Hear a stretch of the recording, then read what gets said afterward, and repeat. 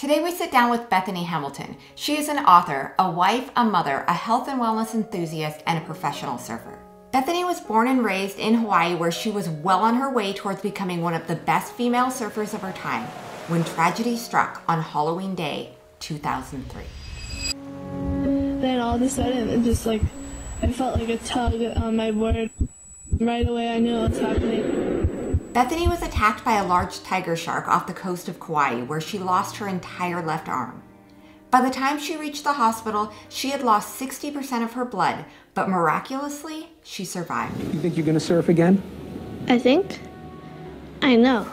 Just 3 weeks after the horrific attack that almost ended her life, with a bandage still on her arm, Bethany was back in the water trying to recapture that dream of becoming a professional surfer. In 2005, Bethany won her first national surfing title, and in 2007, just 4 years after she lost her arm, her ultimate goal was achieved when she started competing on the professional surfing circuit. More recently, Bethany found herself in the news yet again, only this time not everyone was standing behind her. Hawaii pro surfer Bethany Hamilton says she will not compete in World Surf League events because of its new rule that will allow transgender women to compete in women's surfing events. Bethany is the kind of woman that stands up for what she believes in, even when it's difficult. She is demonstrating that you don't need easy, you just need possible. So without further ado, Bethany Hamilton. Aloha, Bethany. Yeah, nice to be here. I had to throw in the aloha. We were talking in the car on the way over here. I'm all about using the pigeon when I can. I got my aloha shirt on today, so He wore this for you. I came prepared. I love it. But we are honored to have you here. Thank you so much for agreeing to do this. Really appreciate it. Yeah, you have been one of our dream guests from the very beginning. Oh, thank you. Yeah, we were talking about who do we just really want to have on, and then Bethany Hamilton was just like, I have to have her because we've been huge fans for 20 years. Something really funny is Nevaeh, who's our oldest, their first daddy-daughter date was to go see Soul Surfer. Oh, so sweet. That was their first day out, and they went to lunch and they saw Soul Surfer, and then we bought the DVD and watched it 500 times and the soundtrack. So yeah, getting to know the real Bethany has been really interesting. Aw, thanks. And you guys love Shar Pei and we love Shar Pei, so. Yes. Oh my gosh, I had Shar Peis through most of my childhood. Now we're dogless, but I've always had a thing for the wrinkly roly-polies. Yeah. I love yeah, we lost ours about 4 weeks ago. Oh. He was 14, and so we are also dogless. But it's always so fun to see, like, anytime that you had him, like, in your documentary or anything, to see the Shar Pei, we're like, oh. Because you don't meet very many people that have them. No, it's kind of more of a rare dog. But I feel like in Hawaii, there's a lot of, like, pit bulls and, like, just bigger dogs, like, more hunting-esque sort of dogs. Yeah. And then so my mom and I fell in love with Shar Peis, and we had a few over the years. So. Yeah. Yeah, I grew up with them too. We started getting them in the 90s, and then I talked him into it. Love them. My favorite dog of all time, for Best sure. dog. You got to surf with one of your dogs, correct? At least one of your dogs? You know, taking Shar Peis surfing, they're not exactly water dogs. No. So I was going to say, our dog hated the water. It was hectic. We were usually kind of, I don't know, getting scratched or just holding our dog on the board, making sure they didn't fall off. Yeah, we got to see a couple shots. Was that your actual dog in the movie? Yes, so we had our dog act as the dog in the movie Soul Surfer, and that was not great on the director because our dog wasn't super well trained, like, set dogs. Yeah. But it was fun, and we made it work. Yeah, I think that's amazing. So how is it having somebody play you in a movie? It's interesting. I mean, I am definitely a rare human in that not many people are still living their life while having an actor play them. Yeah. So when we filmed Soul Surfer, the movie, I was like 19 or 20.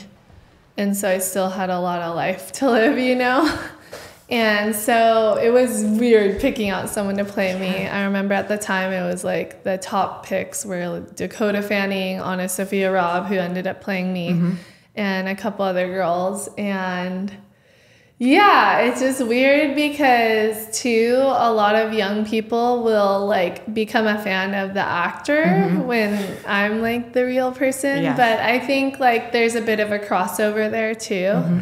And so, yeah, I don't know. It's weird. Yeah, I can imagine at 19. I know it's so funny because like they watched the movie, our kids watched the movie, and then when we watched Unstoppable, they were like, oh, that's Bethany Hamilton. So it was so different for them. And so they were very excited to meet the real Bethany Hamilton because the actress that plays you, they're like, oh, hey, that's the Oompa Loompa girl, or that's the Willy Wonka girl that chews the bubble gum. So it's so different. But yeah, it's been fun. Are you still competitively surfing?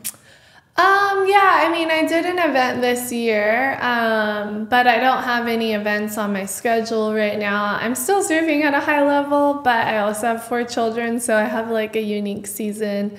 I would say I'm like mostly done, but if an event pops up here and there, I'm down. I also prefer to compete in like really good waves, so a lot of the events aren't held in good waves, so I'm kind of like, okay, if an event pops up in good waves, then I'm excited to jump in. Yeah. What is your preference? What is a good wave to you? I mean, preferably on a reef. Growing up in Hawaii, we have just such incredible waves. It's kind of hard to leave because you go elsewhere, and like I did competing from the age of 10 to now internationally over the years, you know, and we would travel all over the world, and then the waves were always just subpar compared to where I am from and where I grew up and the type of waves I'm, you know, always surfing. And so but yeah, I just really like strong, powerful reef waves in particular. And, but I mean, a good wave's a good wave wherever you end up going. Like I've had incredible waves all over the world. So yeah, it's just such a different lifestyle. Or like our dream is, you know, to not go to Disney World, but to go to like, you know, an epic surf spot. Yeah, that's so amazing. You know what's crazy is growing up in Hawaii myself is I actually became aware of you at a very young age for me. I remember seeing you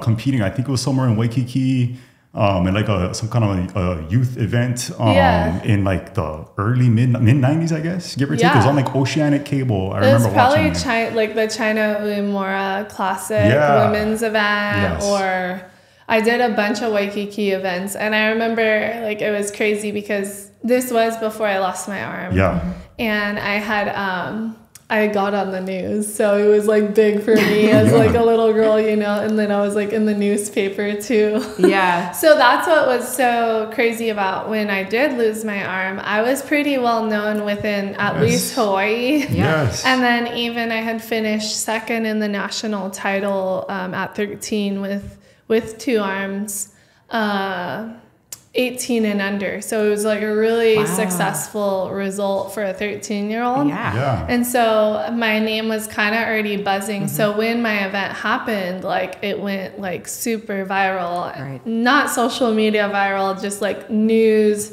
Like all the time. Because at that time, I think MySpace was just getting going, or maybe early days Facebook, but it wasn't really like a big thing yet. Yeah, it was just where people shared pictures and they had the song playing on your profile. Yeah, it wasn't like it is now. So can you even imagine what that wave of media would have been like had it been so much later? Yeah, now. But then it would have like been a wave and then it's instantly over like one day later. That's true.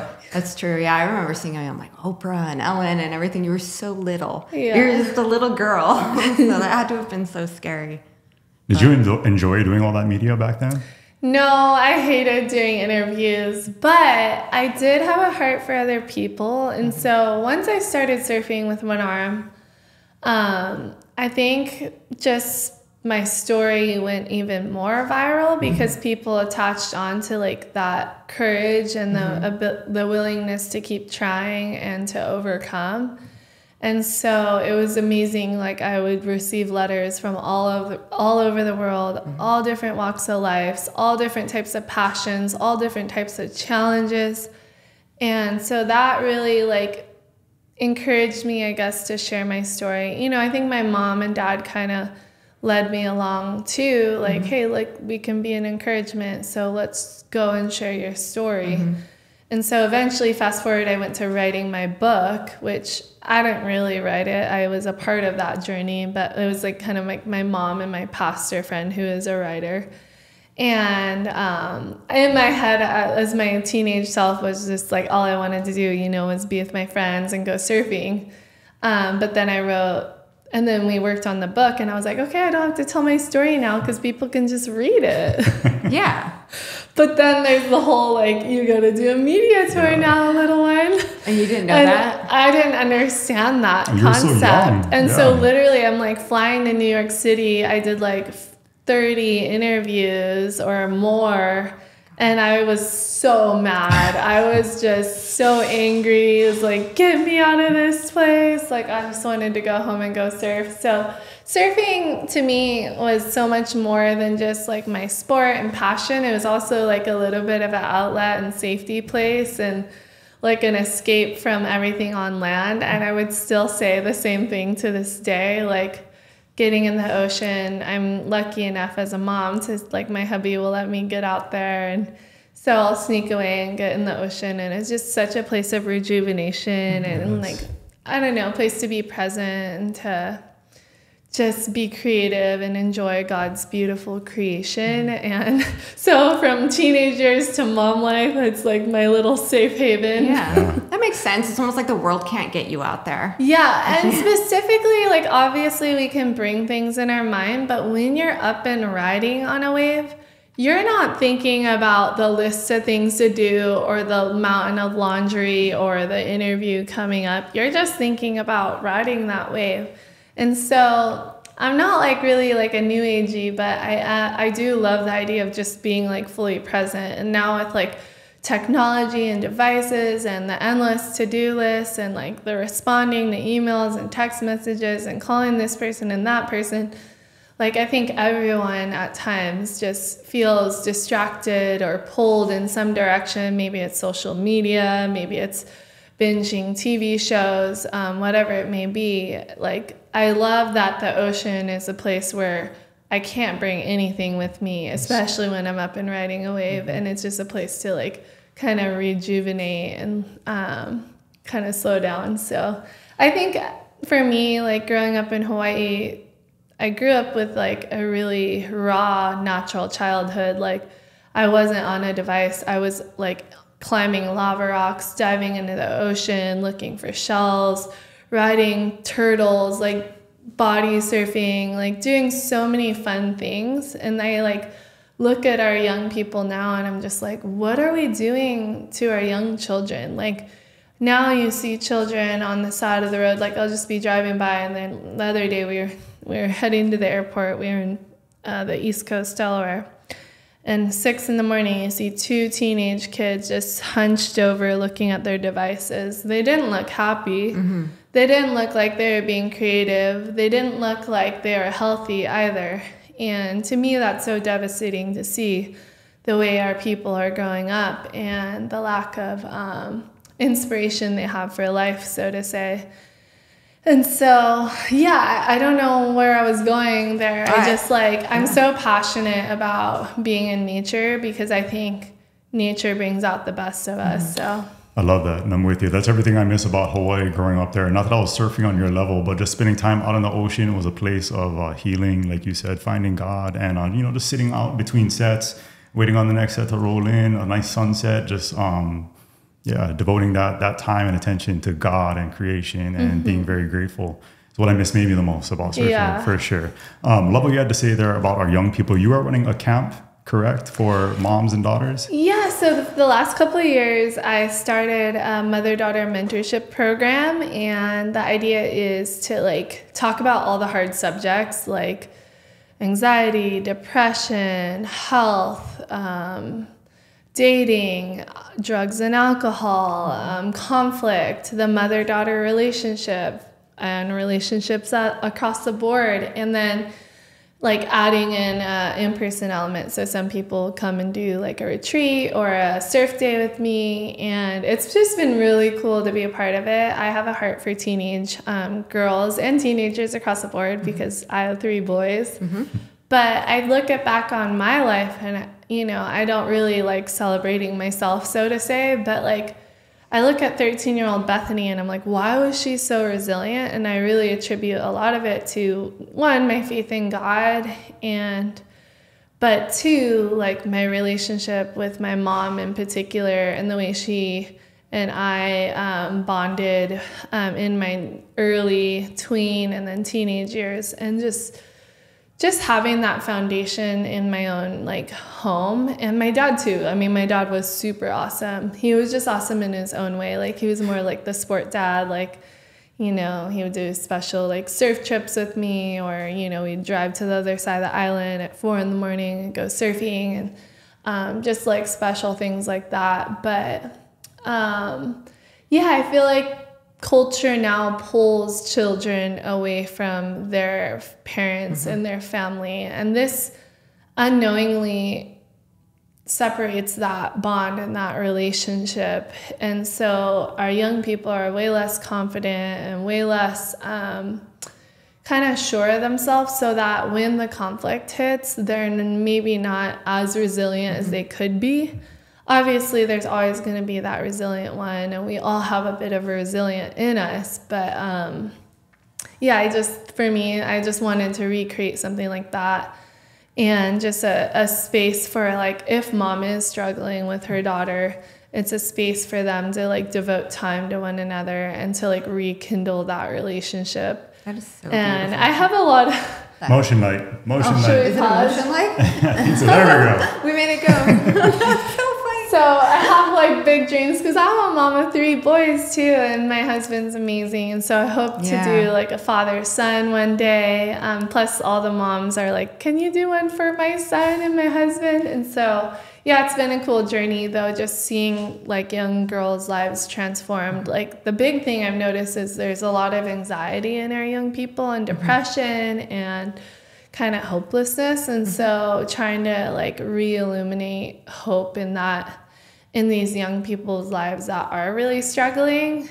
And then sometimes I think moms just want to have a fun time with their daughter and like have a space just devoted to them too. Yeah, I think what drew me to you, and I think my daughters to you, is that you are very resilient, and you are very like this badass girl that stands up for what she believes in. But at the same time, it wasn't just a story of like up success. Like you show when you're frustrated, and you show and you talk about, like, I would come in crying, I would come in feeling defeated, and that's real. And it's so helpful to hear somebody that we look up to say, I had those days too where I just felt so defeated. And it's just brings a lot of hope, because I have days where I feel defeated at the end of the day. And so it's nice to hear that it's not relatable, when it's just up and away. And so I have there's this little clip of you when you were still in the hospital, when somebody, I don't know who it was, asked you like, what's next, Bethany? And you just said, I don't know. Yeah. And it broke my mom heart, because I think to hear your kids say that, you'd feel like you'd want to fix that. Yes, totally. Yeah. I know. My mom did such a good job of navigating that. But my mom actually didn't think I could surf again. Really? My mom was like, let's move to the mountains and you can learn to snowboard. Or how about you take on photography? She was trying to fix it, but she didn't think I would be able to surf. And so that was like an interesting like little mom moment, where as amazing as my mom was, she didn't have the resilience that even I had. And so once I set my mind on wanting to learn how to surf, I was just all in. It was like, I'm going to try this. I don't know if I'll be able to do it, but I want to try. And so I popped up on my third wave the first day back in the water, and rode it all the way to the beach. It was just like a small little simple wave, but it felt like one of the best waves of my life. And then from there was just no turning back. And I couldn't have dreamed my future. I just was willing to try and put myself out there and do what I didn't know anyone else had done. Like, I didn't know anyone with one arm, let alone a one-arm surfer. And so for me, it was very much like, exploring unknown territory. Yeah, and you did actually end up winning at nationals, didn't you? Yeah, so I went back to competing the following, I lost my arm in October, started competing in January, made the national final that next summer. And then the summer following, I won a national title. So that was pretty crazy. Yeah. And pretty cool. That had to have just been amazing after everything and working your way up to just be like, yes, I can do it. Yeah, and I was too, like I was competing against all the people I'd grown up with, and you know, a lot of those girls went on to win national or world titles. So there was an element of like, maybe I didn't fully reach my potential that I could have if I had had two arms. But then I look at my life from a non-surfer perspective and just the ripple effect that my life has had on the world around me. And it's just so beautiful to see how God has taken something so awful and turned it into something so beautiful. And yeah, I'm just grateful for the life that I do have. Yeah, it's a beautiful example to people to just overcome and to go for it. And do you ever sit there and wonder what would have been, or do you just not let your brain go there? Or I don't really go there too much because I don't really feel like that's very healthy. Yeah.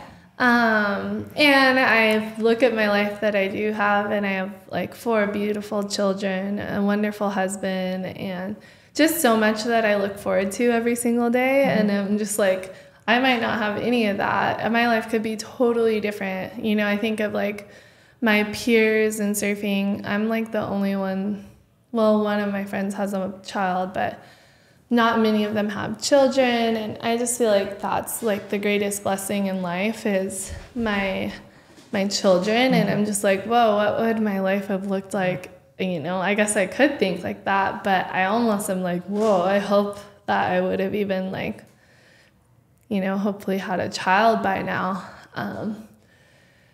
And anyway, I don't know where I'm going with that. Like, I'm grateful. I feel like God's plan for my life is better than my own.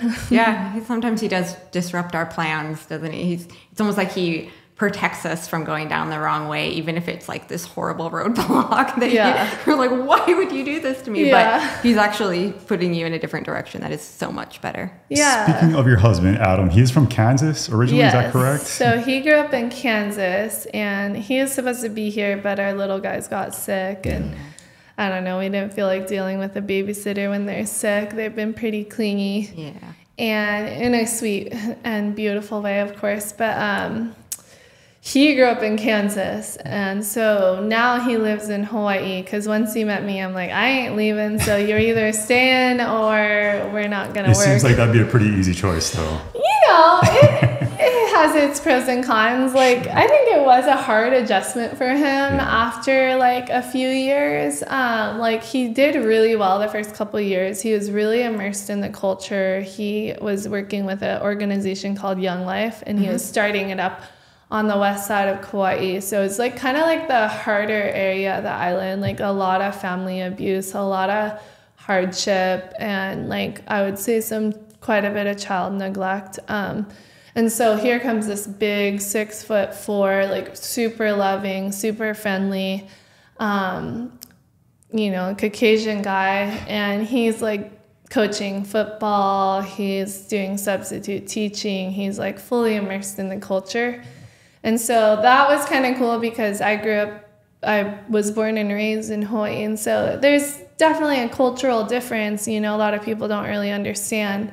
And so it was nice when I met him, he understood Hawaii. He was like really thrown into the thick of it right early on. But yeah, I mean, it was a hard adjustment phase for sure. Yeah. And, you know, being away from his family is for sure hard. Sure.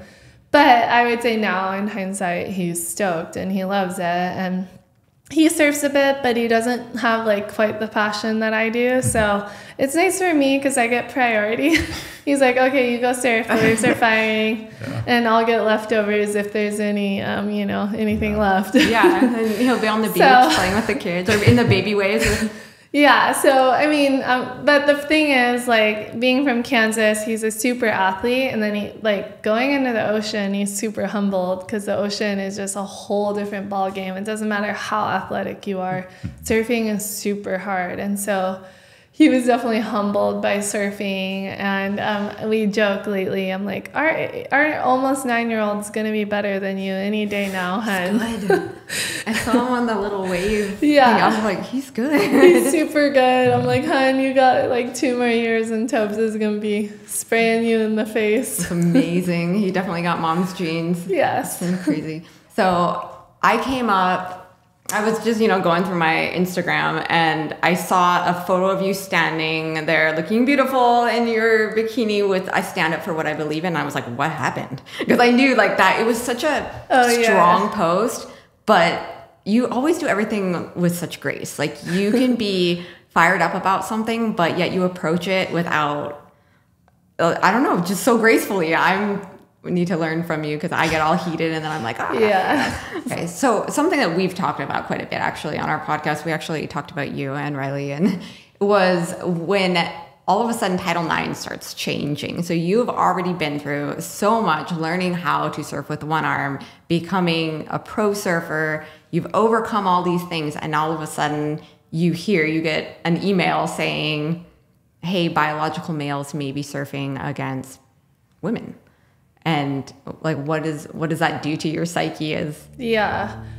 Well, I mean, we want to take a quick moment to thank the sponsor of today's episode, Delete Me, and share with you guys how incredible Delete Me has been for our online security and privacy. Melissa and I started telling you about Delete Me when we began using their services last summer. It's been really amazing how much of our personal information they've been able to locate online and also remove on our behalf. Something that we never knew before is there are data brokers out there that collect huge amounts of your personal identifiable information. They will use government sites, public information sites, and even your own social media. They will collect your address, your birthday, your social security number, and even your family members. They then package it all up, license it, and then sell it to other data brokers, companies, and even scammers. In just the last 8 months, Delete Me found hundreds of different data brokers with our personal information, and their privacy experts took it from there. They've removed over 700 listings with our personal data, and the best part is they'll continue to scan the web, making sure our information doesn't pop up again. We signed up for the family plan. That way all of our family members are protected under one plan. This can be particularly important when it comes to your elderly family members, as unfortunately they are so oftentimes a target for these scammers. To try Delete Me for yourself and take the first steps towards protecting your personal information online, just click the link below or go to joindeleteme.com/GSL and use our code GSL to get 20% off all consumer plans. We want to thank Delete Me for sponsoring this episode of the podcast. And let's get back to our conversation with Bethany Hamilton. well, I mean, we had kind of foreseen it coming because it was already happening in a lot of other sports. And I had sensed that it was going to come to surfing.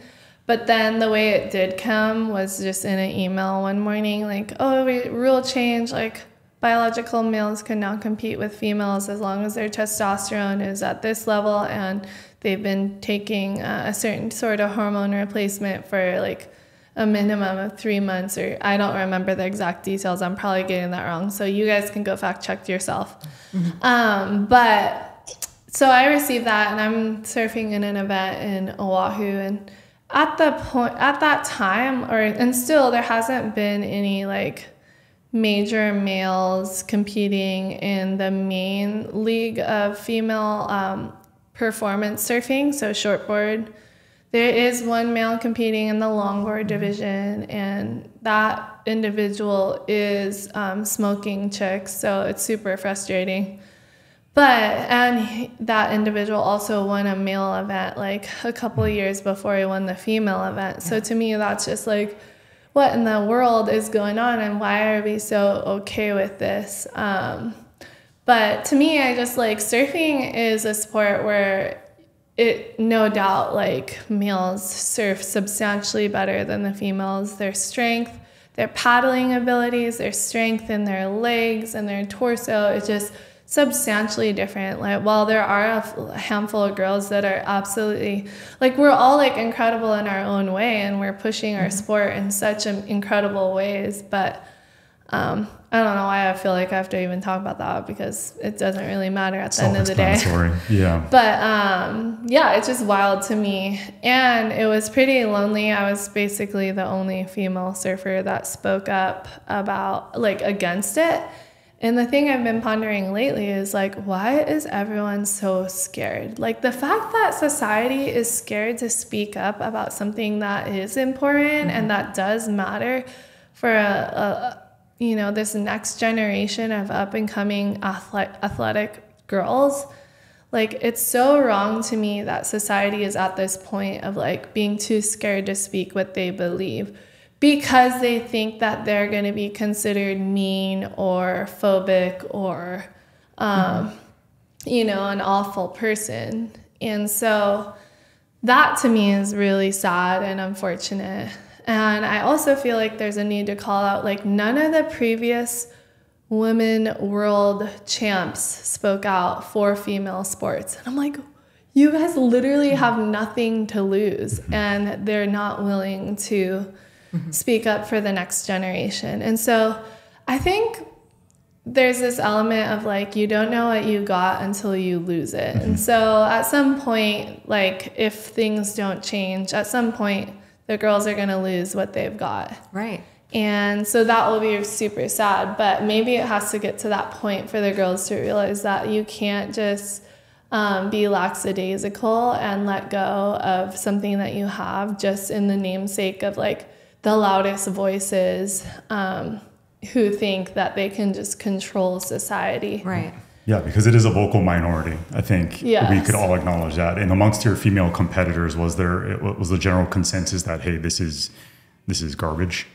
Yeah, I think probably at least 70% are pretty like not for it. Maybe more, I would hope more, but you know, some people just feel like they're being mean, and so they're almost like being brainwashed to think like, oh, I'm being mean if I don't include everyone. But the truth is, like, you're not being mean. Like, it's just simply not fair game for males to compete in the female division. And you girls will be taken advantage of if you don't speak up, because the strength differences are just undeniable. They are what they are. Yeah. It's the most infuriating part of it for me, is that every time something like this has reared its ugly head is the silence amongst those who should be the most outspoken. So credit to you for in and I will say, like, the World Surf League made everyone sign a non-disclosure agreement at the start of the year, and the athletes would be fined $10,000 and that they would be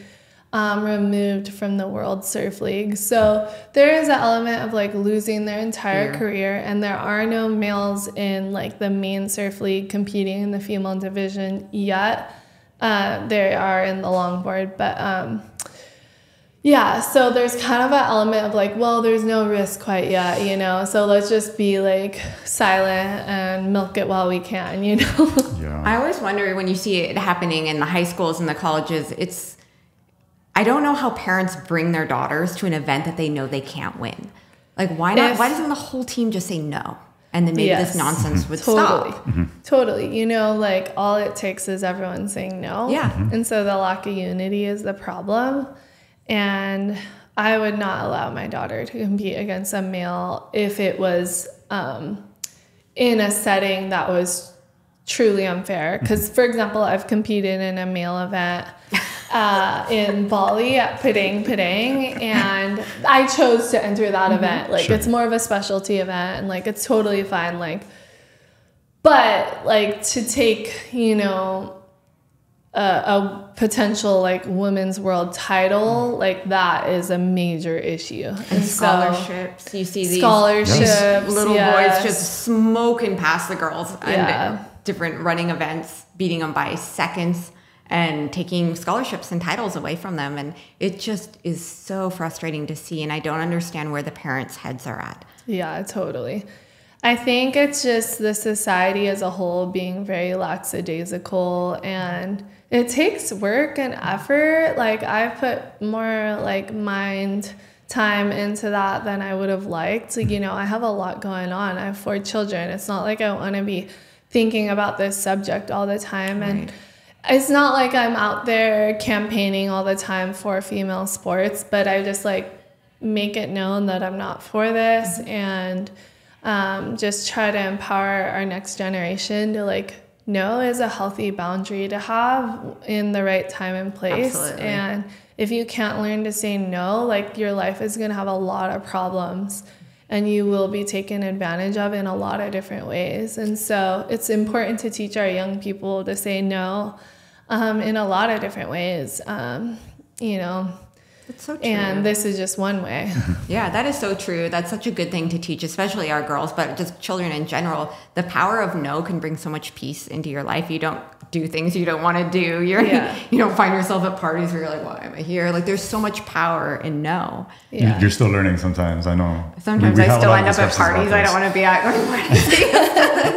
Yeah, he's really good at saying no to things, and then I try to be that's polite. The yin and the yang, you know. Or you know, like I feel like my husband and I are like that. I'm like, no, and he's like, no. I'm like, no. Well, I thought it was really brave, and I loved your 1 minute video. You were so respectful in it, and you really just posed questions. You asked a lot of very important and practical questions. But there was a lot of backlash from the World Surf Organization. What happened? But there was a lot of backlash. I tried not to look because I was like, this isn't going to be good for my mental health. Yes, that's good. And the fact that, you know, no matter what end of the spectrum of life your worldviews are at, like being mean is not okay. No. And I saw some really dark sides of people. Like they're like, I hope a shark bites off your other arm. Like, I hope you're dead. Like, I'm like, whoa, just because I don't want males in female sports, like y'all are insane. But let's point out that no matter what side of the political spectrum you're on, there's mean people everywhere, like in every, you know, end of the spectrum, so to say. And so the unfortunate thing is a lot of times the mean people are the loudest ones, but there's a lot of people in the middle that are actually just nice, and but you can still have your opinions and your worldviews. And to me, it's like important to like talk about these sort of things with our children, because you kind of don't want to become the mean, loud person, right? But you also don't want to be the hyper silent, passive person. So it's like finding that balance in life, and having these important conversations with our children, because the way our society is going right now, it's like lately there's been wars going on college campuses fighting about other wars. And I'm like, wait, how is this being productive? Like, we're literally fighting here in the US about wars over somewhere else. And while I think war is super unfortunate, and I hate that there's death no matter what side of the war they're on, I hate that there's innocent death. There's still like probably a better way to you know, work through these world issues that isn't so aggressive and mean and harsh. And, you know, maybe I've even felt like aggressive and harsh at times towards certain subjects, but trying to work through that and like find my calm and peace again, and like figure out a better way of facing these issues, because it's not healthy for ourselves to also be like living in anger or, you know, loudness or frustration. And so I feel like 2020 and 2021 taught me a lot about that, because I don't want to be angry about things all the time. Like, I want to be able to love my family well. And if you're fuming with anger, then that anger is going to come out in a lot of different ways. And so being able to work through our disappointments and our frustrations and try to, you know, find some level head. Yeah.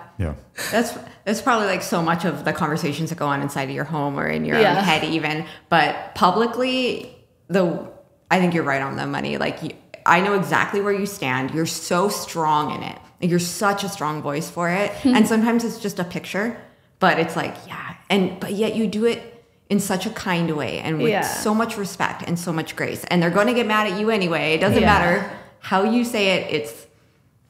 It just doesn't matter. They're going to come for you anyway. But there's so many people behind you. They're not the loud people on Instagram. And that was super interesting, because I had people from like out of the woodworks that would normally like never say hi to me. And they're like out of the woodworks, like, thank you so much. So I feel like the majority was supporting me. Like, I would just have the randomest people come up to me, like, who normally would like kind of let me have my space. Like, for example, we shop at Costco. And so Costco is like the place of social function. Like, you go there to socialize, basically. Of course. In Kauai, you end up like spending half your time in there talking to someone. And so like, after I spoke out against males and female sports, it was just like people out of the woodworks, like, thanks so much. I'm glad someone's speaking up. And I was like, you're welcome. It wasn't very fun, but we did it. No, it wouldn't be very fun, but it's so important, Yeah. and there's so few people doing it that it's so refreshing to see. Exactly. Yeah, It's very I refreshing. recently met Riley Gaines, and we didn't really get to talk too much, but I heard her talking to a group. She read her book to a group of young children, and one of the things that stood out to me was like just how lonely she felt when she was started speaking out, because she was like one of the loudest OG originals, like, this is not okay, and like, no way am I being okay with this. And she's been like, she's, you know, full on campaigning for female sports, like politically, and like just using her voice. And just hearing her say that, I was like, oh, I'm so sorry. Like in my heart and head, I was like, oh, she was just felt so alone in her journey. And so to me, it's just a reminder that like sometimes we have to do uncomfortable things to see good and change happen, and it's not going to last forever. So That's right. Yeah, that's so true. I think you're just on the right side of it. But yeah, when I heard that they weren't even allowing your name on the girls' jerseys, like, so for a little context for listeners, you can pick a name to put on your jersey for the surf. yeah, it's like surfers. a women's day of the year or something. And so they did a surf contest where all the athletes could put like their favorite women on their jersey.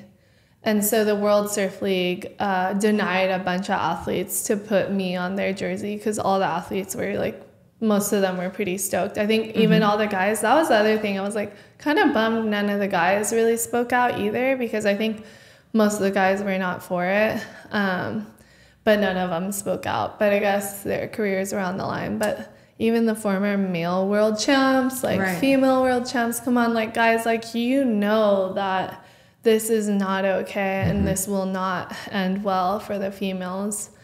And so, yeah, anyway, I got, what's it called? Cancel cultured. Yeah. I got full canceled by the World Surf League, and they Now weren't no one can have allowing- names anymore, Bethany right? Hamilton was not allowed on anyone's jersey.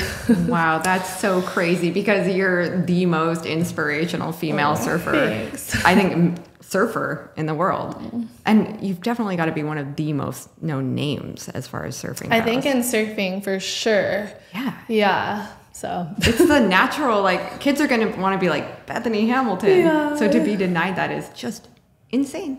yeah, it's weird It's for pretty crazy. sure. I think that you've given people strength even if they haven't spoken yet. Yeah, think when things- totally. And like, I think over time things will turn back around. But like, for example, recently I just try to like post every now and then, but there was a women's longboard event, and the organization tried to say no to the male coming to compete in the female division. But it was by the state law, the organization would get shut down if they don't abide by the state law. So at the end of the day, actually, like, it's a bummer, but while all the girls could say no, the state might still overpower them. But at the end of the day, if none of them show up, then they have no event. And so, you know, maybe if it gets to that point, like, hopefully the girls will just say no. I think that's so great. So what are you most excited about now moving forward? Where's your passion lie now moving forward? Oh, I mean, I'm just so like in love with my children and love spending life with them and serving them and just getting the stoke on their faces every day. My youngest is almost a year and my oldest is almost 9. So we just have like a really fun household, and that's pretty much like what I'm most excited about. Like, of course, I like helping other people, and so I have like my different programs. I'm working on some cool projects to support families to be together more and to like just empower them to live a healthy life mentally, emotionally, spiritually. So soon I'll be launching the Bethany Hamilton Network. It'll be kind of like a just like a step beyond social media, but a place to empower and encourage our young people and families as a whole. Really neat. And then the mother-daughter program, hopefully father-son down the road, maybe podcasting soon too. So, but the nitty-gritty of every day is for sure like motherhood and just trying to find time to get in the ocean. Yeah. And be present there too. It's so true. You can't like boggle your brain down with all this nonsense, like the outside noise, when you're with your children, because you want to be totally present they, as you know, with a almost 9-year-old, like they grow so stinking fast. Yeah. And then with your fourth one, you know how fast it goes. So it's like savoring every single moment. Totally. I actually am feeling that a lot with Alea. I'm like, if she wants me to hold her, I'm holding her. Absolutely. If she wants to nurse, she's nursing. If she wants something, I'm like, quick to kid. Yes, I love that. We were just talking about that in the car. He's like, I think you can spoil a baby. I'm like, nope, you can't. Like, fuckerize them. Like, I'm totally into that. I mean, like, I do tell her no, like, to a certain extent, but she's definitely like the baby of the family. And the big boys spoil her too. Like, they're so sweet with her. It's like heart-melting. Protective brothers. That's so great. It teaches them to be good brothers, good fathers. Yeah. Good men. Good men. Yeah, I feel like my older two definitely have a little bit of that like natural paternal instinct. Like the way they treat her is just so sweet. That's awesome. So sweet. Yeah. Oh man, I miss those days. Yeah.